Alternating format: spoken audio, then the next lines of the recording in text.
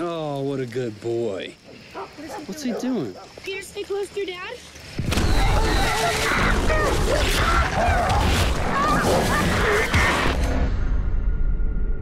An American man and his young son were brutally killed last night. There is no factual evidence to indicate anything more than an animal attack. At 1452, we apprehended the suspect. The man accused of these crimes, one Talon Gwynnick. He had hair all over his hands. They were huge. He was tearing my boy to pieces. He's my client. I'm defending him. There's a very rare disease called porphyria. And the symptoms include excessive body hair, joint pain, muscle weakness. People that have this can barely move.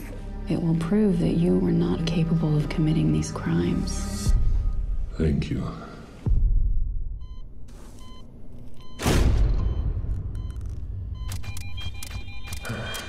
We need to stop this right now, please.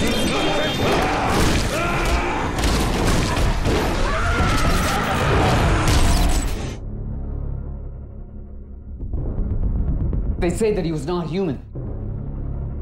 That he was a man and a beast. You have no idea what you're dealing with. Get them out of there now! You don't know what you're talking about. I'm not gonna let him go. He moves, he's dead.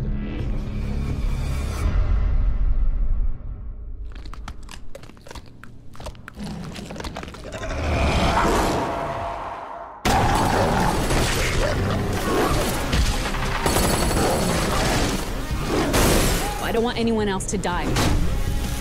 You let those people die!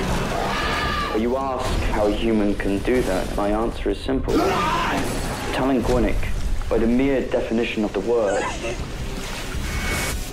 is a werewolf.